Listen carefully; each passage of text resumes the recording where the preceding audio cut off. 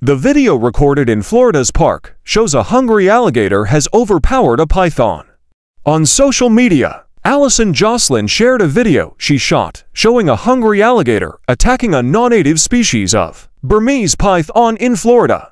Jocelyn said that the scene of a large attacking python and alligator fighting in Shark Valley was amazing when I was riding my motorcycle.